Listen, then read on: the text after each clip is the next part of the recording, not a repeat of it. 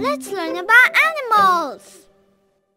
There are 5 types of animals, which are mammals, birds, amphibians, fish, and reptiles.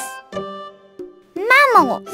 Mammals are warm-blooded animals.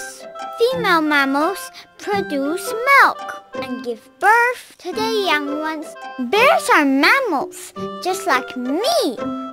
Birds. Birds are animals that have feathers.